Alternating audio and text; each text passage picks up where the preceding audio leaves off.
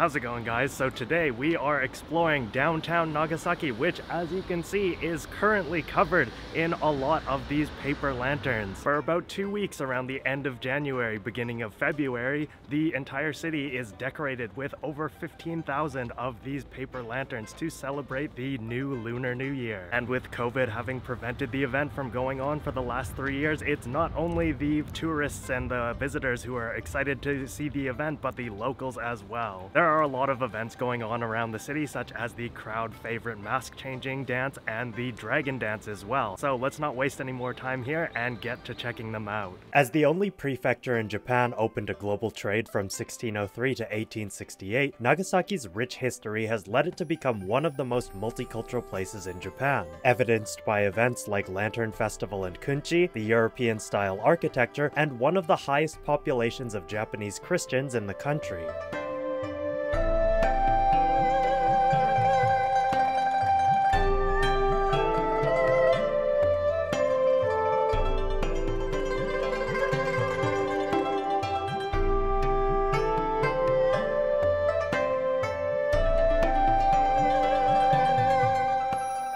While the city certainly is beautiful during the daytime, as you can see from all the shots that I managed to get, it really does come alive at nighttime, as evidenced by the fact that it is a lantern festival, and all of the beautiful reds and yellows really do make the city shine.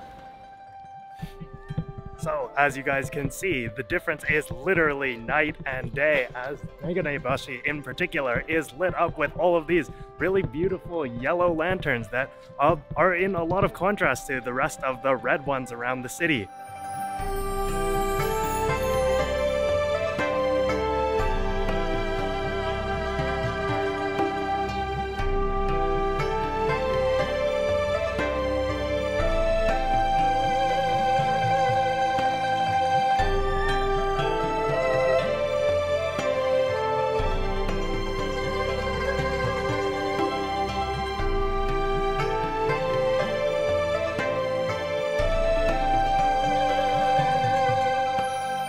One of the coolest aspects about the Lantern Festival right now is that, as you can see, these are actually all just regular streets. There are people going to and from work. All of these displays, like the big ones that I filmed back there, and all of these lanterns just lining the streets, they are all just on regular streets. There's no real special designation for where they place them. I mean, there are a lot of displays, obviously, in some of the parks and things like that. It's really pretty, and it just, it really livens up the city, especially after having not had it for the last 3 years.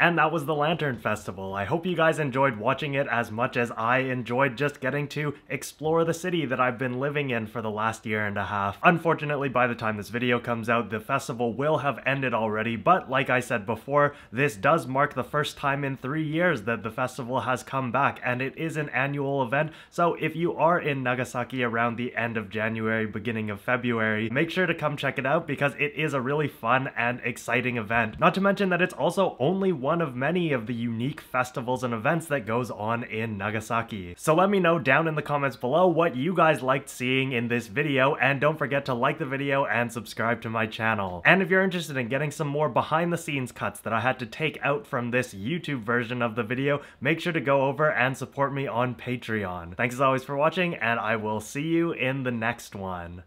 Yo, こっからひたすら上げていく BPM よかわしま Just wait a bit, 8 bit, 8 bit, wait a bit, wait a bit 回しよずっとバスこれ相撲バイクやっていったみんなちゃんと伝統文化相撲ちゃんとここから検討するんだ Yo, 今日もジャパニーズ